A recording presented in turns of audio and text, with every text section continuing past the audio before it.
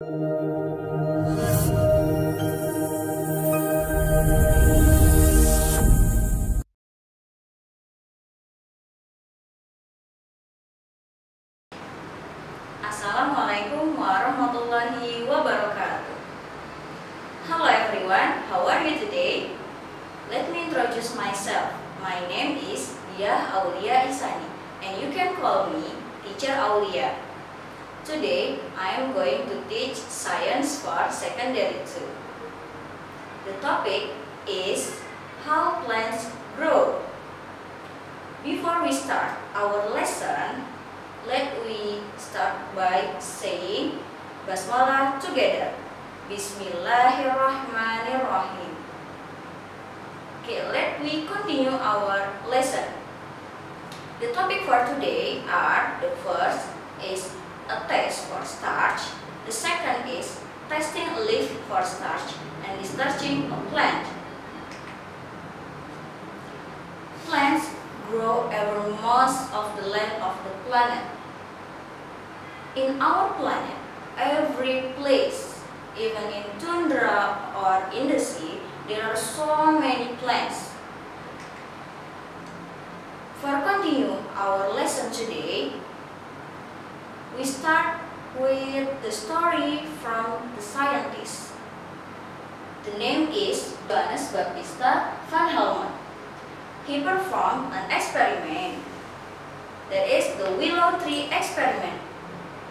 Helmont believed that everything was made from 4 elements.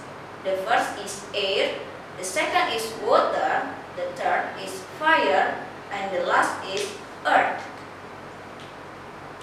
Next, the treatment of the willow tree experiment are: the first treatment, weighing a willow sapling and the soil it was to grow in.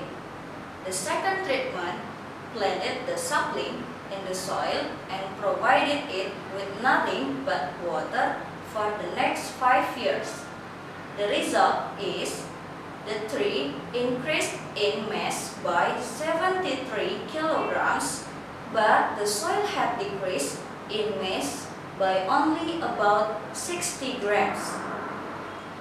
And what is the conclusion? The conclusion from Helmont experiment is the mass of plant is due to water that the plant received. Helmont provided data about the mass of the tree and the mass of the soil. What other data could he have recorded? Can you answer? Okay, good answer. Let me help you to answer. The first data could he have recorded is the height of plant, and the second is the weight of plant. And this is the exercise that you have to answer. The question is, if you were to repeat Van Helmont's experiment, how would you improve it and what table would you construct for recording your result? Okay, please answer it in your home and we will discuss it later. The next topic is a test for starch. A search for a food substance in it can begin by cutting a small and very thin slice of potato and examining it under the microscope. This is the picture of stretch cake on a dark background, viewed using a microscope. The treatment, a test for starch. The result from the last treatment is the cells are found to contain colorless grains of starch, which are quite difficult to see. So how can we see the starch? So we can add the second treatment. The second treatment is they can be more visible by adding a dilute solution of iodine to to the slice. So we have to remember dilute solution of iodine for make the starch turns blue and black like this picture. The next topic is testing a leaf for starch, but we find some problem. The first problem is iodine doesn't produce a color change when it is placed on the leaf. The second problem, the cell's walls will not allow the iodine into the cells.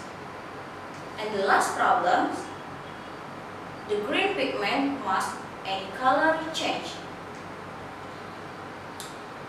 And the solution for this problem are, we can put the leaf in a boiling water. This treatment will make it easier for liquids to leave and enter the plant cells. And the second solution is, we can put the leaf in the ethanol. Why?